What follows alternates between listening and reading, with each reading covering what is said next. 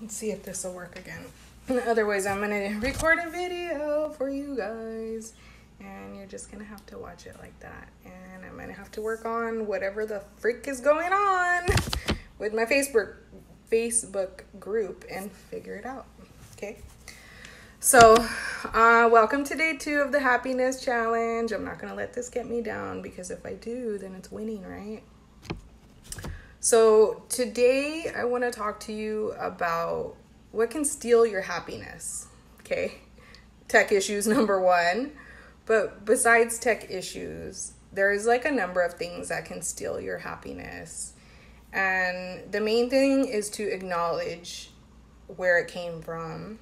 Okay, first of all, because remember, like I said yesterday, you pick up most of the stuff from 0 to 7 years old is what I've learned. And you incorporate that in your life, you know, subconsciously, and you don't even realize that you may be doing it. So there's a number of things that can steal your happiness. Like, I can let this tech issue piss me off and then start getting crazy. Like, forget it, fuck this, I don't want to do my online shit no more, because something like this always happens every time I try to do a challenge for you guys, right? But now I know, okay, you know what, I need to figure out something to do in order to fix it. And I'm not going to let that steal my happiness. You know, I can go outside after, and I can water, I can come back later, I can ask somebody. I don't have to always do things by myself. And that's one thing that I definitely learned is that I don't have to try to do things I don't want to, you know? And I'm going to give you an example. I don't like to cook. Since I was younger, I remember my mom and them telling me, go watch your grandma, go help your grandma, go do this. And I didn't like to cook. I like to eat, but to cook, forget it. It's like a challenge to get me to even think about it, because thinking about it is a challenge, and then getting all the ingredients together and everything, right? But you have to be in the mood to do it. And so my husband's strength is cooking, but he has to go to work, right? Until I can get to that level where I can retire him. So until then, he goes to work. He has his week of cooking. I have my week, and so does my sister. Because I think an important responsibility for her is sooner or later she's going to be on her own. I don't want her to be like me, not knowing how to cook. And if she's going to learn, she's going to learn from my husband, who is an awesome freaking cook. And she's going to know how to make some shit. And so better than me. And that I'm waiting for that. And she does pretty good. So, yeah, just sometimes cooking steals my happiness. And I'm just like, I mean, I love to eat. But then some days I'm in my mood where I'm like, okay, we need to eat healthy this week. This is what I'm going to make. I got my recipes and I got it all done, and dinner comes out good. Where before it was just like, sometimes, I fucked it up and we might have to throw it away and not eat it, right? But yeah, so little things like that can steal your happiness. And then there's things like, I'll give you an example, music. Music can take you back to a certain place, right? When you're listening to it, it can take you to a sad place, or it can take you to a happy place. And so the challenge for today is, I want you to listen to some music that you love, okay? Something that's going to take you back and remind you of the younger times and things like that, where you're just in the moment. And you know what? I'm gonna be honest with you. You might cry, and it's okay. I used to cry every morning listening to certain songs. It would remind me of my stepmom, and I'm just like, oh man, I just remember that awesome, fun time we would have and cry. And I think I'm going to share a song with you on here that reminds me of her. It's, you know, on a beach in Hawaii, and you're just walking and loving life. And so that, is one of the steps that I want you to do today, besides writing down the 5 things that you're grateful for. Okay, don't forget, you need to do that every day, and spending 30 minutes by yourself.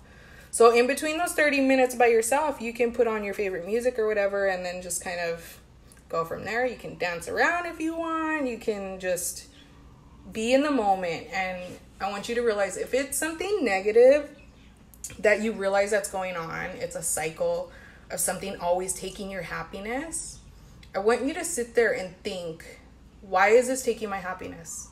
Why am I allowing it? And go back and ask yourself every single question when you come up to that answer. Like, okay, it came back to my childhood. Okay, well, what about my childhood? Well, I seen my mom doing it. Well, why did your mom do it? Well, because her grandma or whatever, her mom and grandma and da-da-da. And look at the cycle and realize how you can break it. Okay, because that's one thing that I did. And it was super hard to break the cycle of negativity because my family, I mean, I honestly think everybody in this world has a little bit of depression without even knowing it. And my family has a real big problem with depression. And I was just so thankful I could have dwelled in this depression with my sister and things like that, and her mom passing, and just why, and being the victim. But instead, I chose to change it. I chose to look at life, how her mom would want her to grow up, things that we can teach her that we learned along the way, which is things like the movements and the protests and just all kinds of things like that. And honestly, I didn't know what really made me happy, but that's what makes me happy. Getting involved and doing things and being there for people. And that, to me, is my true happiness. But the only way that I'm able to do that is if I take care of myself every single day in the morning. And that has to be my priority, because if it's not, I have a shit day. Like today, I didn't get to do my personal development or anything. So, of course, I naturally am going to have problems and tech issues getting this message out to you guys, because I wasn't super in my moment writing things down. So after this, I'm going to go and I'm going to do that. Maybe a little late, excuse me, but it doesn't matter. I'm going to change that, set the intent for the rest of the day to have a good day. My shit's going to be fixed. So hopefully by tomorrow, we can be live in the group. So, all right, guys. I will definitely write out the description of what I would like you to do today. Oh my gosh, look at me. I'm so sweating. It's hot. It's super hot back at home. I'm just like, oh my God, hair up, don't care, but that's not good. You should, get ready for the day. But yeah, so those are the ways I've been able to deal with certain things, and I hope that helped you. I still want to see what's going on, from yesterday, if you had your ice cream or your drink. And yeah, if I'm not able to put these up live, please be patient. I know it's a pain in the ass. I'm going to definitely work on it today, and so we can get the message out better to you tomorrow. All right, guys, thanks for listening. I will talk to you later. Bye.